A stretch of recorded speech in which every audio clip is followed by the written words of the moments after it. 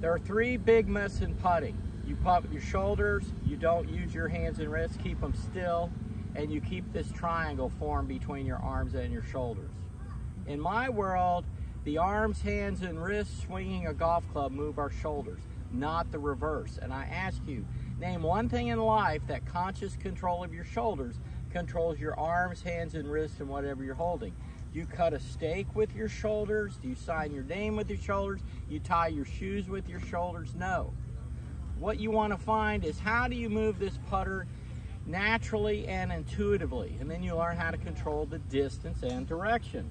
So you just want to set up and just let your natural stroke work, and all of a sudden you're going to be able to control the distance and the direction better. So quit trying to control the putter with your big muscles. Start trying to learn how to control it with your arms, hands, and wrists.